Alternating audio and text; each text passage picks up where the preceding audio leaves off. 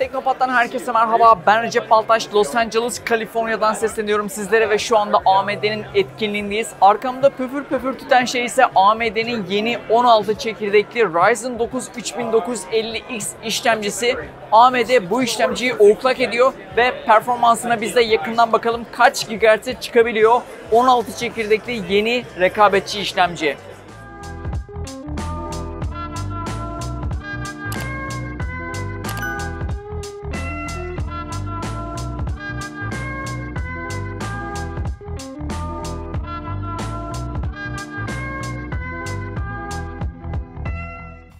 Burada görebiliyoruz MSI X570 Godlike anakart kullanılıyor ve G-Skill'in 4533 MHz frekansta çalıştırılan Trident'e Royal bellekleri.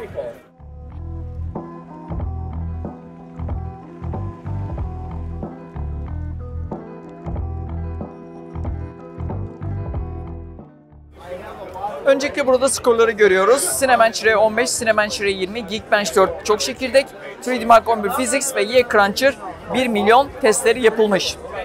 Öncelikle Cinebench R15 rekoru şu anda Intel'in 9960X işlemcisine ait. Bu işlemcinin elde ettiği puan ise 5320. Fakat Ryzen 9 3950X bu rekoru egale ediyor ve 5344 puan elde ediyor.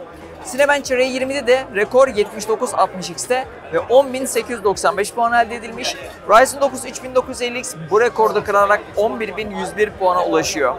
Şimdi burada canlı bir test gerçekleştirildi ve 11607 puana ulaşıyor 16 çekirdekli AMD Ryzen 9 3950X. Ve evet, çalışma frekansını da gördük. 5 GHz'e ulaşıyor AMD'nin 16 çekirdekli Ryzen 9 3950X işlemcisi. Gerçekten inanılmaz. 105 Watt TDP sahip bir işlemci şu anda rekorları alt üst ediyor.